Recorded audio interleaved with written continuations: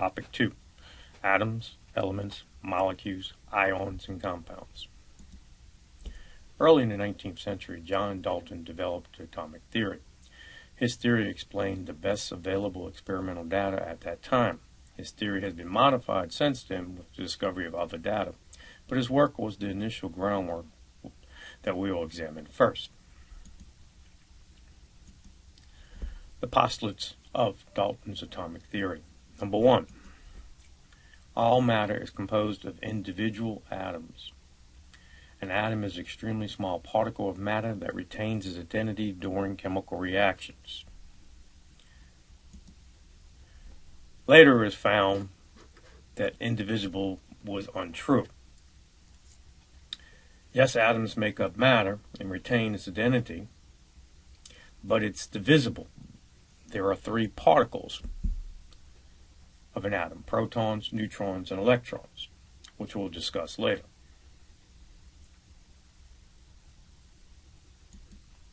Second postulate. An element is a type of matter composed of only one kind of atom. Each atom of a given element having the same properties. Mass is one such property. Thus, the atoms of a given element have a characteristic mass. Yes, all atoms of an element are identical. However, mass is not necessarily the same. Atoms have different isotopes that have the same number of protons but different number of neutrons and hence a different mass. You must remember that the number of protons gives the identity of an atom. All atoms of a particular species has the same number of protons, but they can have a different number of neutrons, hence a different mass.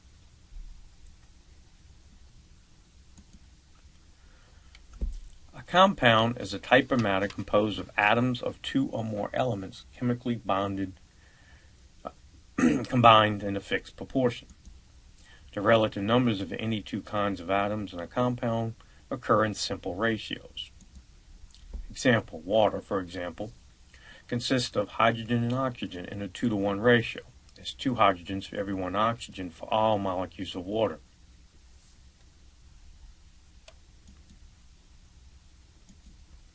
Number 4. A chemical reaction consists of a rearrangement of atoms present in the reactant substance to give new chemical combinations present in the substances formed by a reaction. In other words, a new chemical with different properties is formed. Example: solid sodium mixed with chlorine gas forms a new substance, salt, with totally different properties from the starting materials. You could take sodium solid, which is highly explosive in water, chlorine gas, which is extremely poisonous, combine the 2 and form a new substance, sodium chloride, table salt, something that we eat every day. Atoms are not created, destroyed, or broken into smaller particles by any chemical reactions. It's the 5th postulate of Dalton's atomic theory. Once again, this one fails because of the previous point that they are divisible. Okay, there are some other particles that make up the atom itself. We have protons, neutrons, and electrons.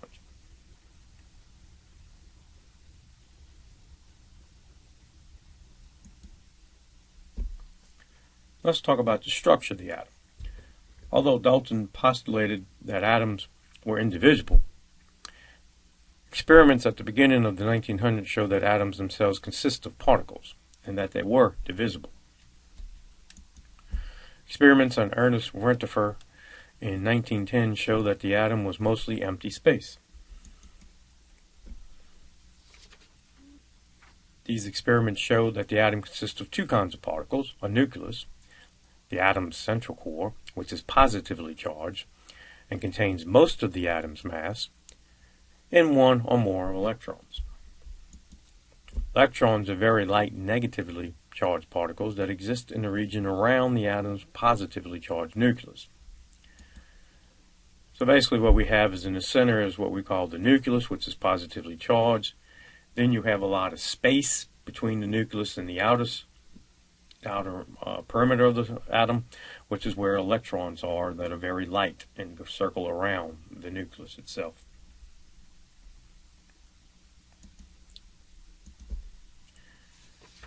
In 1897, British physicist J.J. Thomson conducted a series of experiments that showed that atoms were not indivisible particles, but instead made of smaller particles. From his experiments, Thomson calculated the ratio of the electron's mass, me, to its electric charge, E. But he could not obtain either the mass or the charge separately, only the ratio. In 1909, U.S. physicist Robert Millikan attained the charge on the electron, which was 1.602 times 10 to the negative 19 coulombs. So he was able to do what Thomson could not do. These two discoveries by Millikan and Thomson combined provided us with the electron's mass, which is 9.109 times 10 to the negative 31st kilograms, which is more than 1,800 times smaller than the mass of the lightest atom, hydrogen, thereby proving that the atom is made up of smaller particles. These experiments showed that the electron was indeed a subatomic particle of the atom. The combination of all the experiments since the 1800s showed evidence of subatomic particles. This particular experiment just nailed it on the head.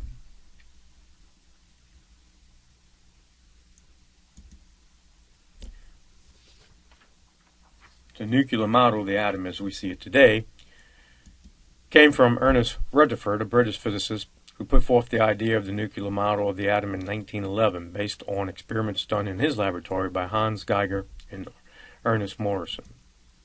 Rutherford's famous gold leaf experiment gave credibility to the theory that the majority of the mass of the atom was concentrated in a very small nucleus. Positively charged alpha particles were directed at the metal foil. Only 1 out of 8,000 were deflected, indicating that the nucleus was extremely small and positively charged. Only those alpha particles that directly hit the nucleus were deflected. The rest passed through.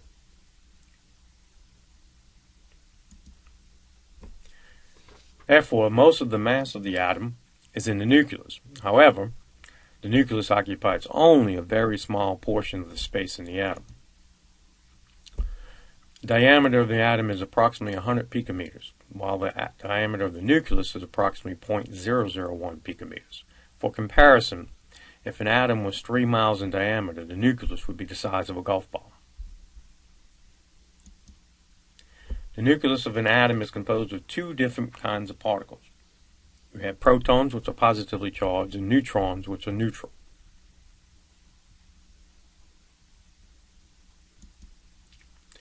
An important property of the nucleus is its positive electrical charge.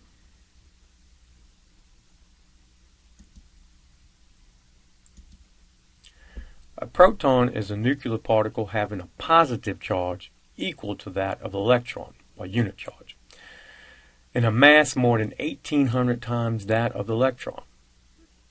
It is for this reason that we refer to the hydrogen atom as a pure proton.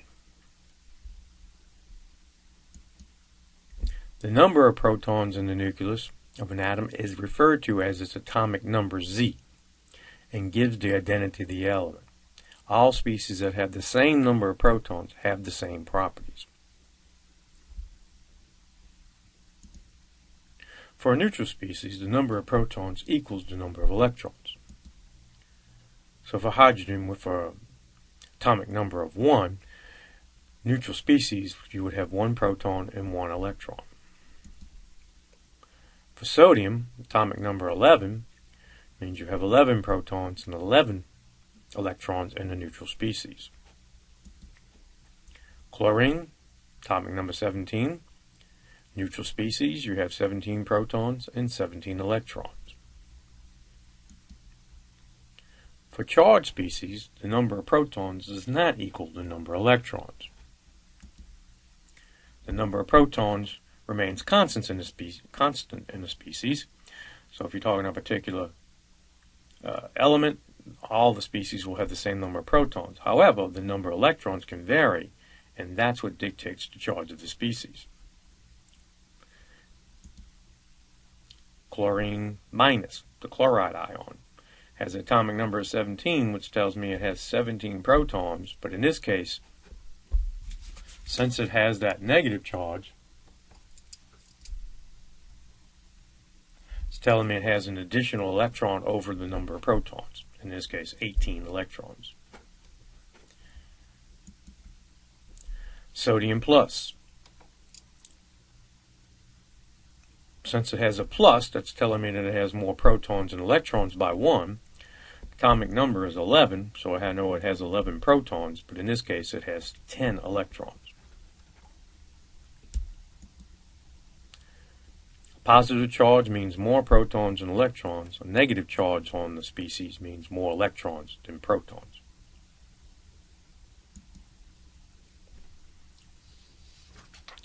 An element is a substance whose atoms all have the same atomic number, Z. The number of protons defines the identity of an atom and can be found in the periodic table, a large number in the top of an element box.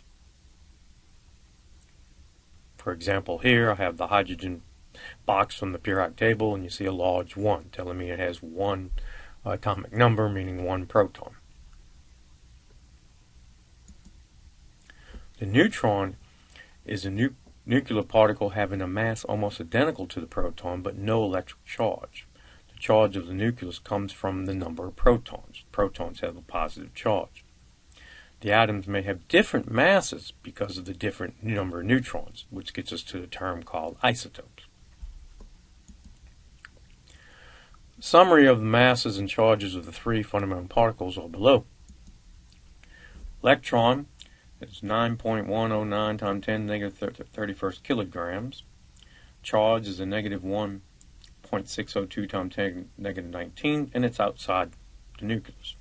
Proton is 1.6726 times 10 to the negative 27. Charge, or 1.602 times 10 to the negative 9, which is the opposite in charge of the electron, and it's inside the nucleus. Since these charges are identical but opposite in charge, we give a relative charge of negative 1 for the electron and positive 1 for the proton. Neutron is identical in mass of the proton, but it has no charge, and it's also located in the nucleus. So the majority of the mass is inside the nucleus, with a lot of space between the nucleus and the outer arrangement of electrons. The mass number A is the total number of protons and neutrons in the nucleus. So your mass number A is equal to the number of protons plus the number of neutrons, or another way of looking at it is your Z, which is your number of protons plus your number of neutrons. So how many neutrons does sodium-23 have? Sodium-23 is giving me the mass number of sodium. So A is equal to 23 and Z is equal to 11, periodic table, atomic number on sodium on the periodic table.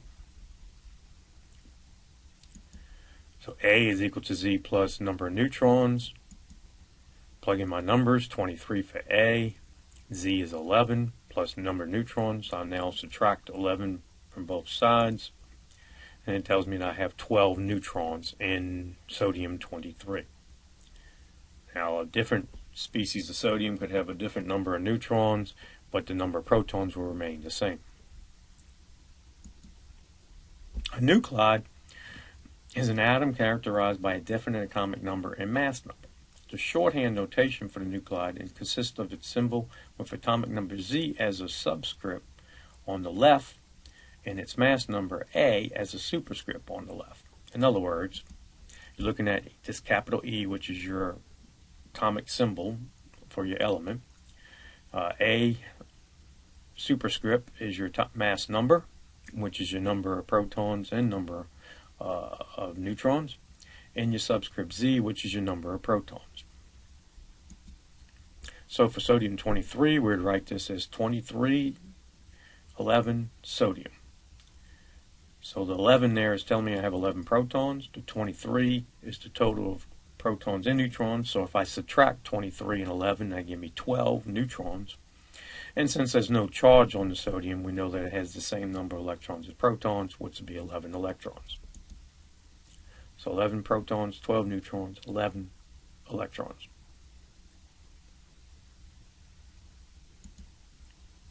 If I had a charged sodium atom, It looks similar, except I have the plus charge, but that plus now is an indication that I don't have the same number of protons and electrons. Since I have a positive charge, that means I have an additional proton over an electron. So I have one less electron than I have on my atomic number. So in this case, I would have 11 protons, 12 neutrons, and 10 electrons.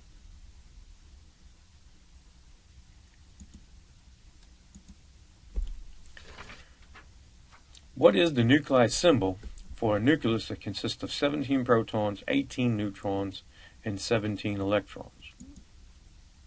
Well, first off, I have to figure out what is the element. Well, where am I going to get that from? Well, that number of protons tells me an identity of the species. So I'll look on the periodic table for atomic number 17, meaning 17 protons. If I do that, I see that the atomic number, that's the atomic number for chlorine. So it tells me the species is chlorine, Cl, for my E and my nuclide. Next, I know that the atomic mass is equal to the number of protons plus the number of neutrons.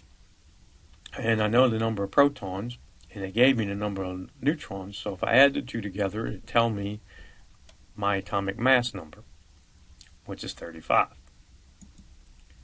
So my nuclide looks 35 at the top, 17 at the bottom, and Cl. Next thing I have to look at is their charge in the species. Well, we can see that my number of electrons and number of protons are the same, so it's a neutral species, so there is no charge. So number of electrons equal to number of protons, therefore a neutral species. How many protons, neutrons, and electrons are in the following nucleus? So I have 80, 35, bromine minus.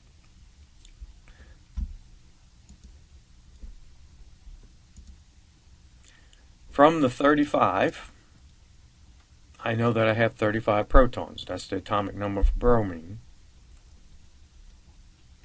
Now, if I subtract my number of protons from my mass number, I can figure out my number of neutrons.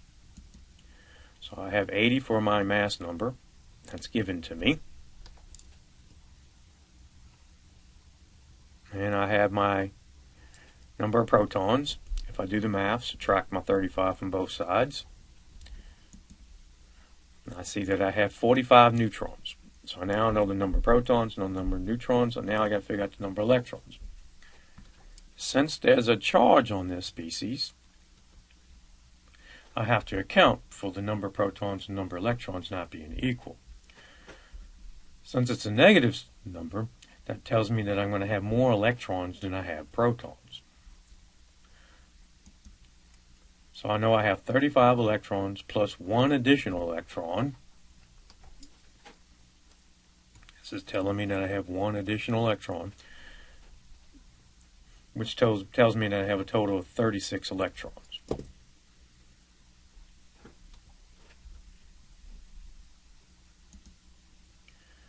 Note the number of electrons are greater than the number of protons, therefore we know we have a negatively charged species. You should be able to do homework 9 and 10 from the information on this video.